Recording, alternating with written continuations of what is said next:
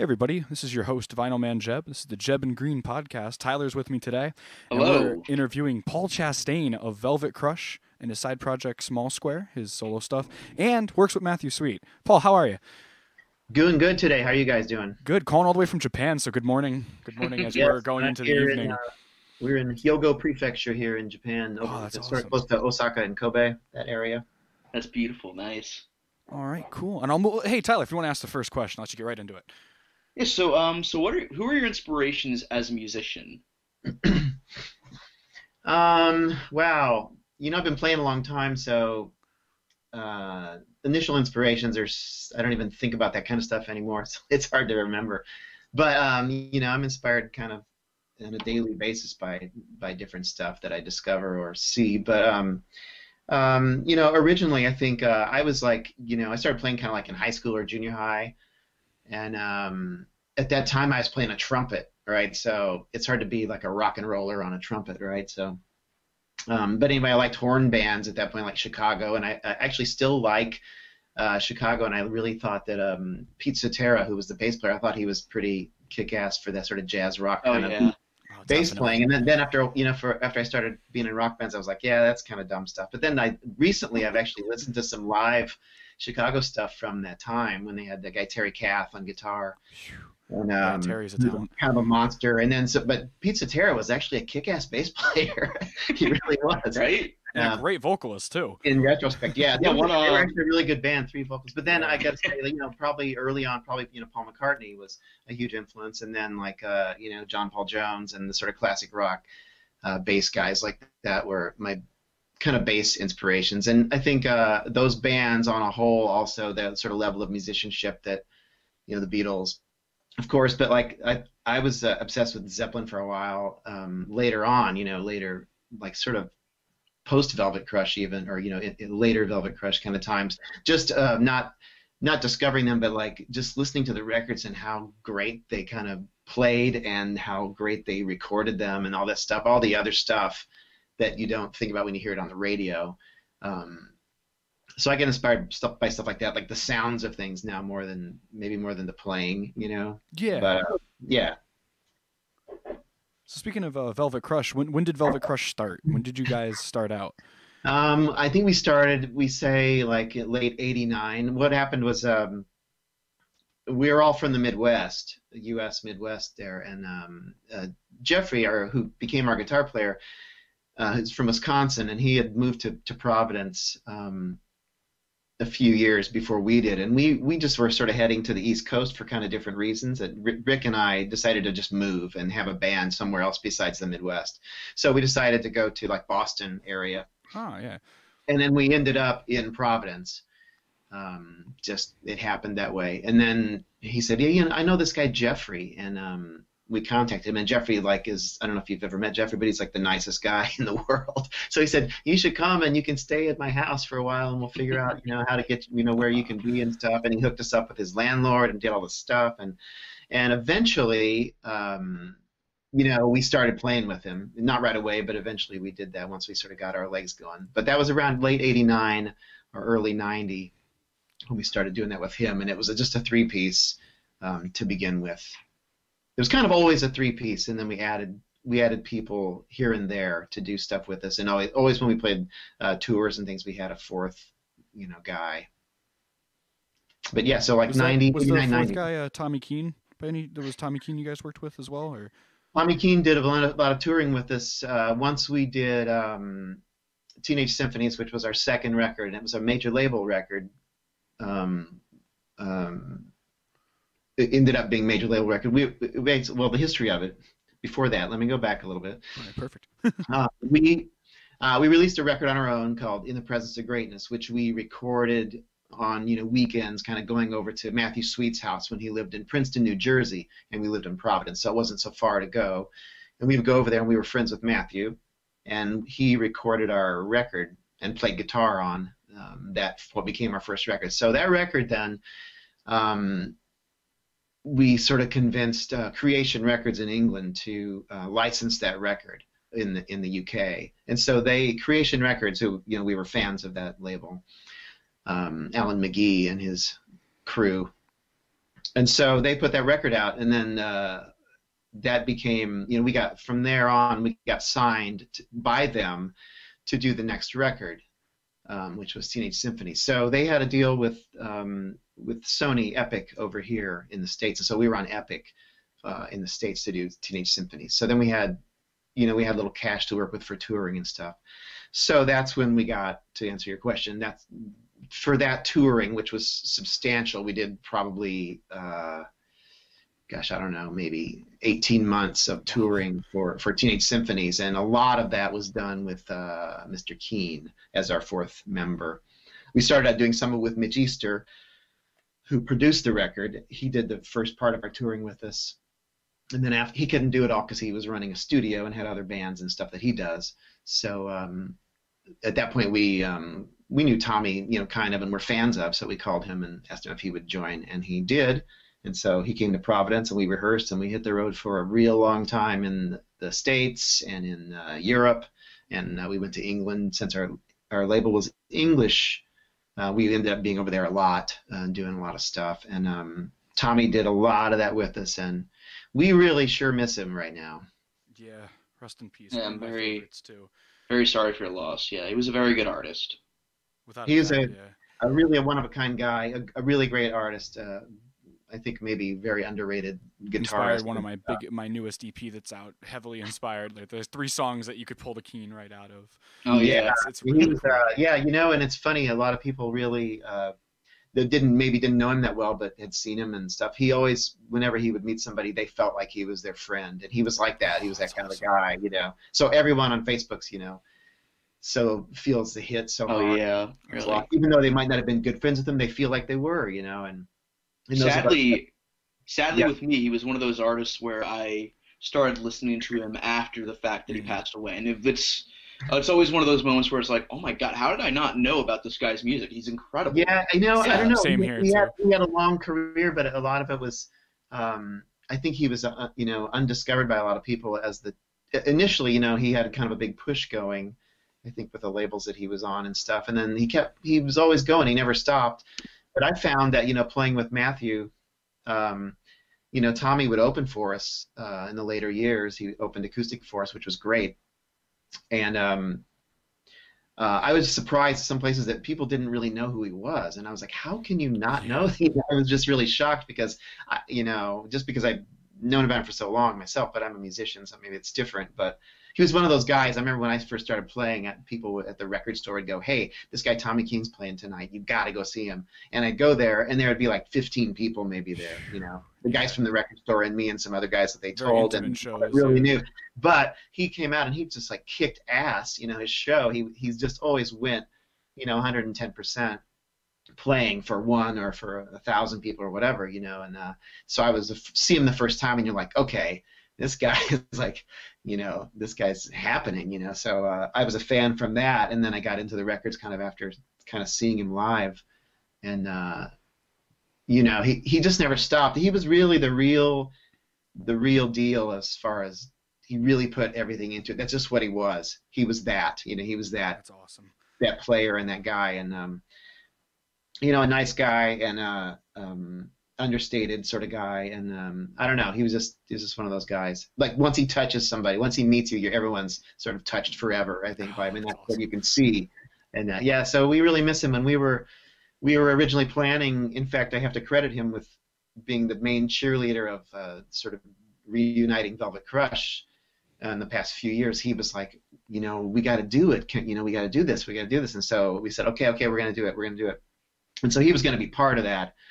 And before we really got it rolling, he left us, and it took us a little bit to really process that and figure out how to go forward with it, because we hadn't played in such a long time, and Tommy was just going to be there. We were going to start up, the 4 of us were going to start doing it, and then he was gone. We were like, oh shit, man, what are we going to do? Yeah. That's not, it seemed like not possible at that point.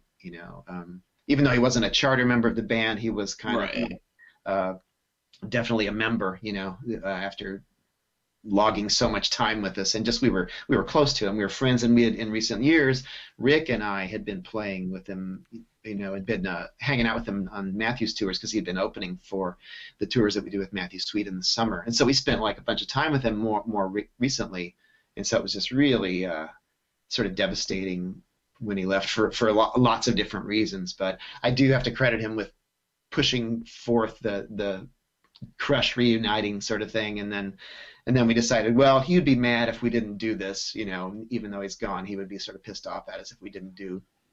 So we decided we had to continue forward and find someone to fill his shoes. So that's what we attempted to do. That's very good that you guys did that, as a tribute to him. So. And yeah, I think about him every show that we did. I think I thought about him in some way during that time, during the show, or before or after something, because it's sort of part of the whole ball of wax. Really, is what it became. Because I didn't realize that maybe until later, until he was gone. Maybe because we hadn't played since really he played with us, and but later on I'm thinking like, God, he really was really connected to a lot of this stuff in my mind, in my heart. So. But we're sallying forth with our friend Jason Victor, who is a amazing guitar player and a great person, and he also was a friend of Tommy's. So we're all we all feel his presence when we're on stage together. It's probably what Tommy would have wanted, I hope, yeah. And he wasn't friends with Jason as long as us. He kind of just met him a few years ago, but he really liked him. I think I could tell he was really liked Jason, and Jason really liked him. So I think he would have approved of that, of us having him fill in for him. Not the same at all. They're different players, but they're both good people, and that's kind of more what we kind of go for, guys that we can work with, that we like and admire, and can do stuff with. It's not really about what they do as much as how they do it and how they are, I think, as far as the Crush is concerned. Yeah, for sure. And speaking of Matthew Sweet, by the way, what was it like? What was it like working with him? How did that come about? Well, that goes back a long, long ways. Let's see. Rick was the instigator, and Rick lived in Iowa. Went to school in Iowa. He's from Illinois, but he went to school in Iowa. And while he was in school, I think he somehow heard maybe Matthew's recordings that were called The Buzz of Delight was the group name. And it was just him and another guy, basically, in Matthew's songs. And so Rick wrote to him and became friends and fans with him. And then at the same time, Rick was doing a band called The Reverbs in Chicago, and I had heard that, and I went to meet the guy who recorded that stuff at their studio in Barrington, Illinois. And so he said, "You got to meet my friend Rick, because he are of a kind, And he said, "You got to meet him." So he's going to come to Champaign to go to this show, and I can't remember what it was. It was like Replacements or some kind of show like that. And so anyway, Rick came. I said, "Well, how will I know who he is?" He goes, "Well, he's a really tall, gangly guy. You'll see. You'll know. I said, "All right." So I went, and he told Rick, I was going to go. And so Rick and I met, and that was around the same time when Rick met Matthew. So I started doing stuff with Rick, and Rick kept in touch with Matthew, and then Matthew at the time had been writing songs, and he signed to what they called, I don't know if they have these anymore, but at that time they had these things called development deals. Oh. And that's where like a major label would sort of get an artist, and they would sort of develop them to be a future recording artist, but like they weren't going to put a record out right now, but they were kind of like put him on the payroll somewhat. I'm not sure if it was fully, but at least a little bit. They'd give them some sort of money to do demos and to work on stuff and send them stuff, and they'd kind of go over time, go, "Oh yeah, this is getting somewhere, this is cool," and then we're going to release a record. So he was doing that, and then at one point they were going to release a record then finally, and he said, "Oh my God, they want me to tour. I don't have a band." So he called Rick and said, "What am I going to do? I don't know. I don't have a band, like I'm just like a songwriter guy, and I know some people, but I don't have a touring band." And Rick said, "Well, let me call my friend Paul. He'll probably play bass." And so he did, and I said, "Yeah, sure." And then Rick called a couple other people, and then we had sort of an instant band, and that was our first tour, and that's the first time I worked with Matthew. and we went and practiced. And do you guys know this band Shoes from Illinois, from Zion, Illinois? They're like a power pop band from the 70s. No, but I'm They definitely sound checking them familiar. out. I'm going to be doing a podcast soon on with Well, a they're friend great. of They're mine still doing that. around. They I'll don't check put them out out. stuff very often, Definitely. but they're still around, and they're friends. Rick was friends with them. I'm friends with them now, and the guy I work with, John in Small Square, is also plays drums with them and is good friends with them. But anyway, they had a studio in Zion, Illinois, which is up in the northern Illinois, and they had a studio called Short Order Recorder, and we went there and rehearsed with Matthew for the first tour, Oh, that's which awesome. was kind of funny.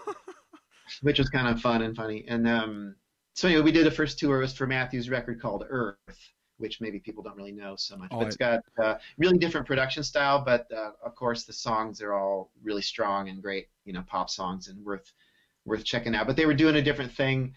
It's way different from Girlfriend, production-wise, but song-wise, great. Oh, he's just a great,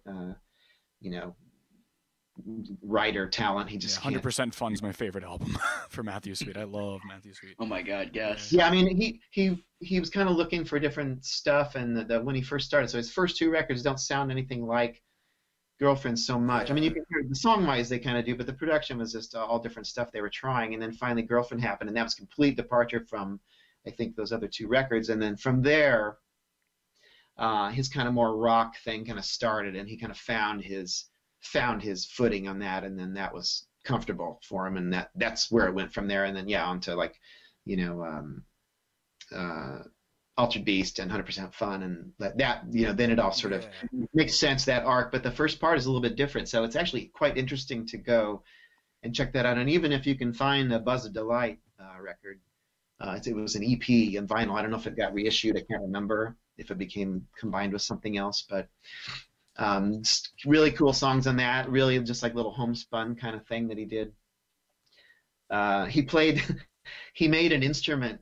It was part guitar and part bass, and he called it, I think it was called a backbone or something like that. Oh, really? He played it on this record, so it's like got a bass line and little guitar lines playing at the same time, and it's this one. That's awesome. Like 4-string, I don't know how many strings it had. It had like 2 bass strings and some guitar strings or something like that. I can't remember. I don't even know how he came up with that idea, but that's what he used on this, I think, on this Buzz of Delight recording, which is really quite cool.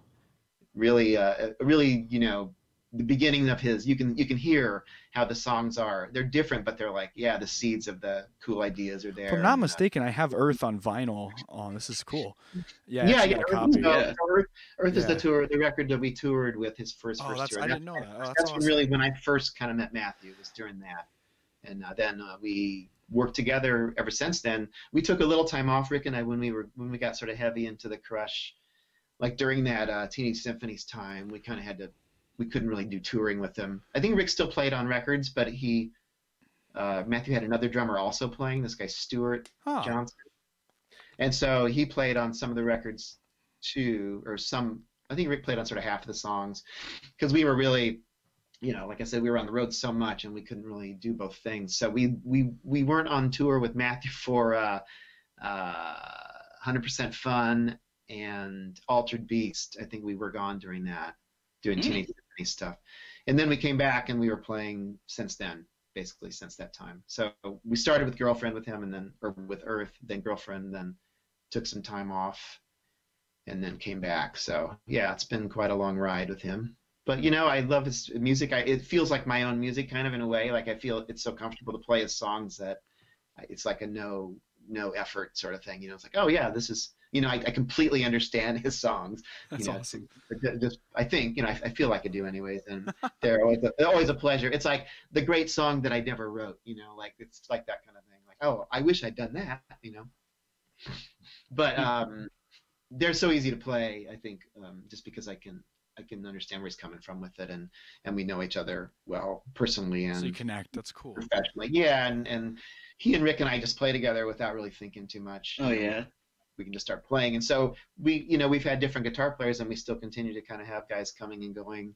Jason Victor has been playing recently, and this guy John Mormon, who's also a great player from a band. He was formerly in a band called the Orange Peels. But we've had different guitar players over the years, but since we've played together, the core of us, we can always get a guy coming in, and I think they can slot themselves in because there's a solid kind of foundation to start from, and they have to just find their way, but we're already kind of there, so hopefully it makes it sort of an instant band, I think, usually. Yeah, totally.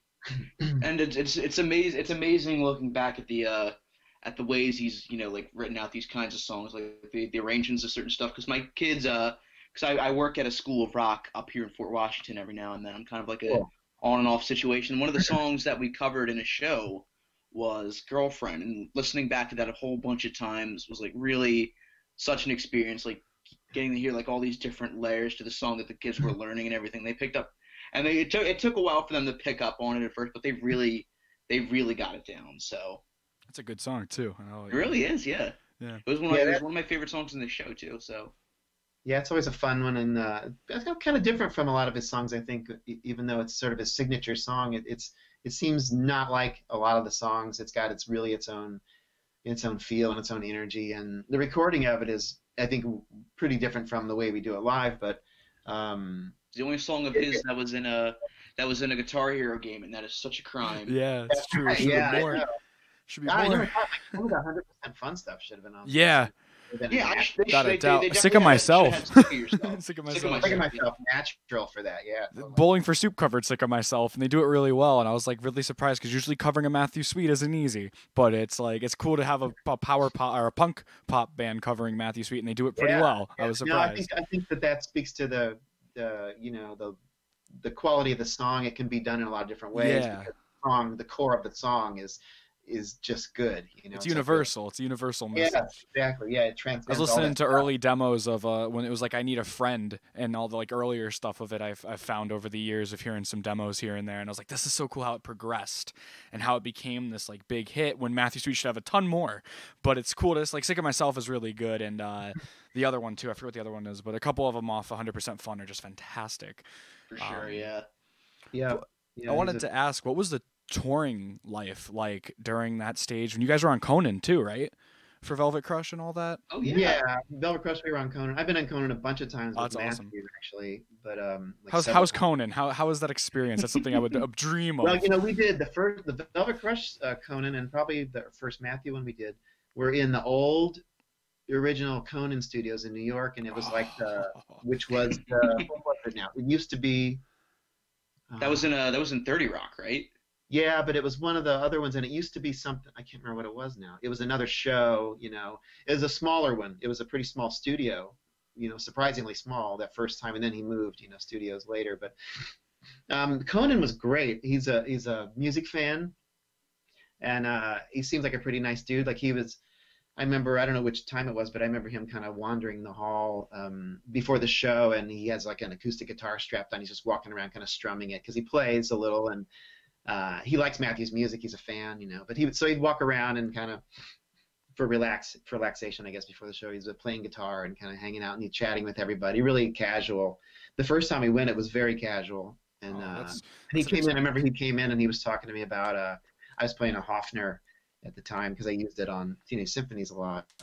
And he was like, "Oh, I really like your Hofner," and he was talking to me about that. And real, just a hanging out kind of guy. He was really nice, and he became kind of friends with Matthew, and we would always, invite him back. So we were on that show several times. Oh, that's fantastic. Wow. The Crush thing on the show was a little bit weird. It's the only time I've done TV a bunch of times, and it's the only time this ever happened. But during the performance, like do you guys know how they do this? They film the band. It's not like the show kind of runs in real time, although it's not live. Oh, I see. Yeah. They film it in the afternoon and then they air it later that but night. it goes in order, and they run it sort of like a play or something. It goes in order, and then some shows do the band first. I've been on ones where they do it like on like SNL kind of does it a little bit Billboard too. or something. They did it like that.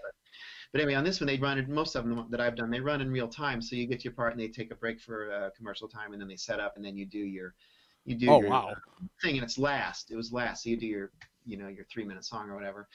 So you get all amped up, and then you just play one song, and then you're done. So we did that in front of the audience, and we played. And at the end, they said, "Hey, we had a problem with one of the cameras during your song. So I was wondering if you could do it again."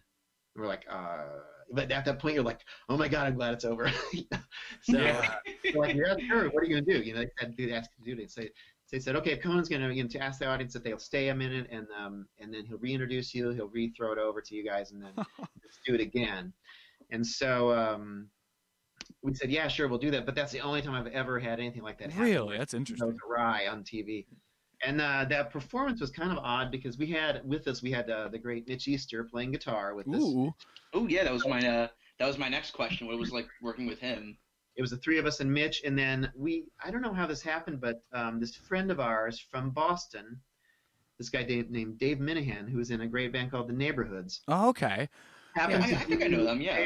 He happened to be there. I don't know why he was around. He was around somehow, and we saw him, and Rick said, hey, you want to do Hold Me Up with us, our song, tonight? We're going to play on Conan. He goes, okay, I'll go learn it, And so he played with us. He'd never played with us before or since. Oh, But he came in just kind of, buds from, we knew him from the Boston Providence kind of connection and stuff. And his band, the Neighborhoods were around forever, and they were great, and everybody knew him, So, but anyway, I'm not sure why he was there. Maybe they had played earlier in the week or something. But so he played. So it was like a 5-piece Crush on that one, and it was really kind of a weird thing. That was fun. I mean, it wasn't weird because of Dave. It was just weird that happened, and then the camera broke and all that. I'm working with Mitch on 2 records. We did Teeny Symphonies, and then the next record called Heavy Changes. We did them both. Great transition, by the way. Yeah, definitely. Perfect, Paul. Like a million things. I'm just trying to keep me reined in, guys, if you can. Anyway, no Mitch, worries. This is perfect. Mitch is a great. We admired Mitch, and so we wanted to try and we had a little money to spend on a real producer at that point to do that record. So we said we'd like to try and get this guy Mitch Easter, and the Creation said, okay, that's okay. They knew who he was, and so we got him.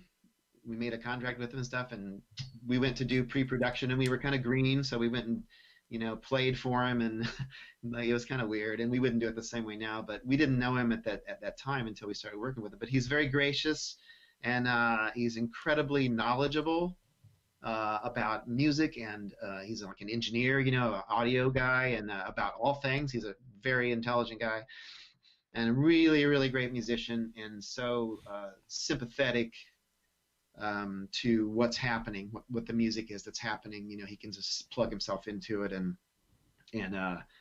we asked him to contribute a lot. He plays a lot of guitar on the record. He was the lead guitar player on the record for the most part, right, on Teeny Symphonies, and we he doesn't do that unless you ask him. So we asked him, and he would always come up with something that was cool, really fitting, and we'd give him reference points. He knows any reference. I swear, he knows like any musical reference. So we were thinking sort of like this, and he would, just be able to do it, and so easily. It seemed easy for him to do, and then of course the record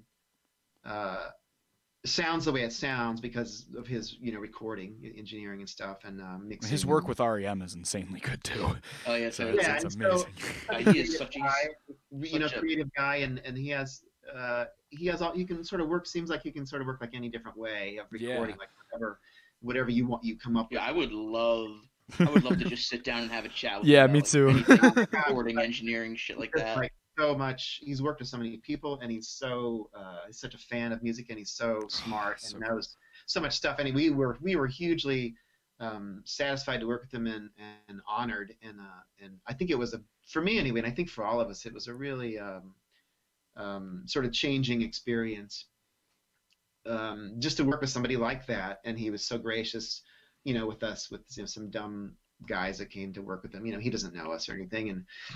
But we became friends, and I would work with him again in a heartbeat if we could. It'd be great. But it was such a great way to make that record, and I really feel like he was a big part of it, and it wouldn't have. The songs were the songs, and we had the songs, but I think the whole thing wouldn't have turned out. It would have been different. I don't know. I think it would have been a lot different record without him at the helm, because a lot of the stuff. He made a lot of the stuff happen, and figured out how to do our vision and add to that, so. And actually work with you, which is amazing, yeah.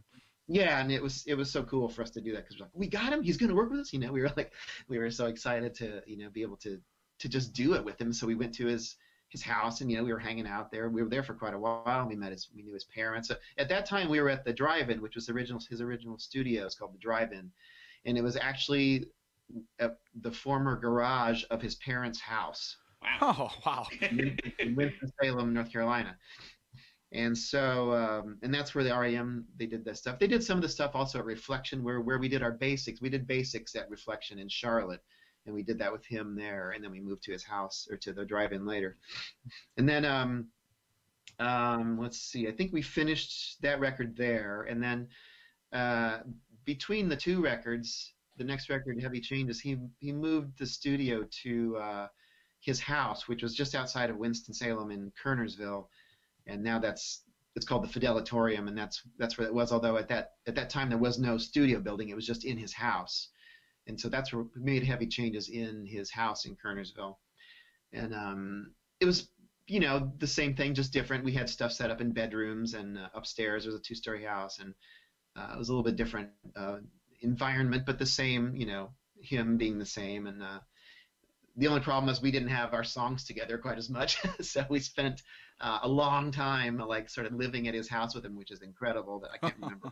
I don't know why he must have been slightly insane at that time, but he let us stay in his house for like weeks, just trying to, I was trying to finish writing, and then we record, and we were there for a long time, and I don't know how he, tolerated having us there, but so we did that second record with him also. So yeah, it was really fun. Just doing anything with him was great, because he made everything sort of possible.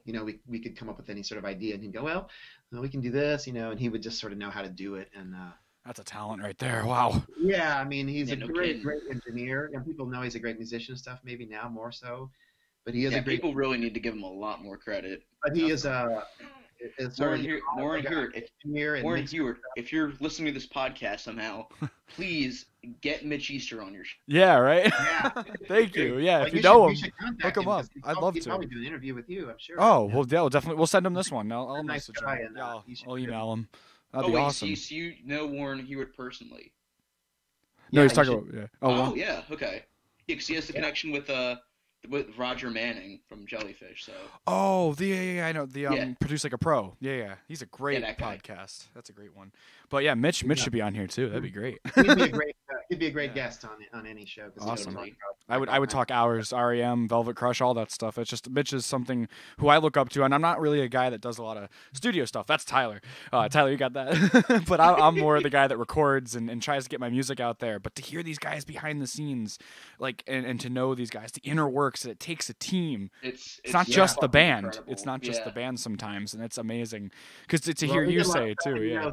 He did the REM stuff with that guy Don Dixon, who I also know the honor of knowing, who's another great musician and songwriter and all that kind of stuff, and engineer and producer. They're both so talented, and they did stuff on the early REM records that I was kind of surprised to find out was, I'll just say, and like Murmur is real good too. But they did a lot of they did stuff that I didn't know, and at the time when I heard this, when they told me these stories, I was like, wow, really? So they would definitely be a great. That'd be awesome. Guys. Hey, because they worked with so many artists, and they had so much experience. That'd be so cool. Done their own stuff as well, and so so they have lots of stories to tell, lots of knowledge to impart.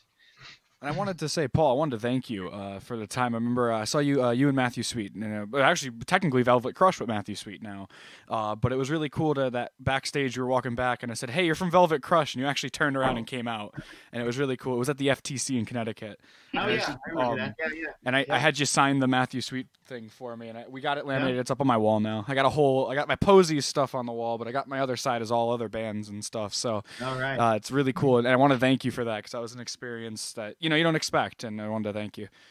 Yeah, no problem. I like to talk to the perfect, people. Yeah, and especially when somebody hey, Velvet Crush. We usually get busy because we're like playing roadie and wrapping up the cables. Oh, and stuff. yeah. Oh, perfect. Yeah. Of course, we always like to talk to the people that make it possible to do that, which is people coming to the show, So. Oh yeah, thank you so much. Yeah, it's cool because actually my uncle was telling me he has a friend of his that actually grew up with Matthew Sweet and went to school with him. Oh, is that right? And she might have a connection, and my uncle said to let me know. I just texted him now. I was like, hey, we're talking to Paul Chastain. So shout out to my uncle down there in Texas. But he's a big Velvet Crush fan. Actually, without him, I wouldn't know you guys. So it's shout out to that. All right. So, Well, thanks, Uncle. yeah, perfect. Yeah, but we'll wrap things up. Tyler, if you want to ask that last question, we'll wrap things up. Sure. Perfect. So, as we were talking earlier, Paul, you live in Japan. I do. So what's it like as someone from the States who relocated to, still come back to the States and work, with all these different bands and stuff? How are you able to manage all this stuff? Well, I mostly just go back in the summer at this point. So that's when Matthew usually does touring stuff, and that's kind of when we will be doing most of our sort of Velvet Crush stuff. We did just do, in October, we did 2 Velvet Crush shows over here. Yeah, I missed them. I was going to drive, but we missed them. Yeah. A long drive. So we did those 2 shows over here, and that's the first time we played over here in a very, very long time. Yeah. But so mostly does Velvet Crush have a decent following in Japan? It's decent. Yeah, I mean, okay. The thing about Japanese fans is they're all older now, but I think the fans in general, they're sort of like lifelong fans of people, not just us. Oh, that's awesome. Music that they like. So totally, I saw a lot of people there that I hadn't seen in 25 or 30 years, because they made the effort to come out, and then there were some younger people there as well, but they really, once they like something, they like it, and they will stick with you. So it's a great place to for any bands if they haven't ever come over to play, because the fans are so they're such big music fans, and they just like go crazy. They love it, and they really take it to heart. I know bands like Praying Mantis from the 80s, a metal band that they were not really big over in the States. They went over to Japan and they were huge. And it's like, and people love it. I mean, people love when they like something, they just really like it. That's awesome. And it's a great. I guess I know where I'm going.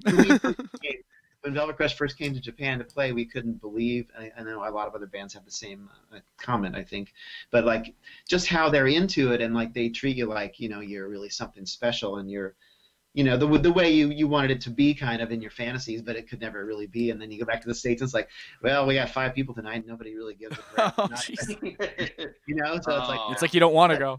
It's like, we'll play. It does exist. I guess here and Spain also great pop music fans in Spain, and like in Sweden. I've noticed that with Posey's playing Spain a lot too. Like Ken's been talking about Spain, that a lot. they're great, huge pop music fans, and it's similar. I think it's kind of similar to the way the Japanese that's awesome. fans are. There's 2 of the greatest places to do maybe any kind of music, I think, because they just are great lovers of music. I think they love it and they take it to heart, and the way they react to it is that you're just like, what? They really like it this much, like you can't believe it. It must be a mistake.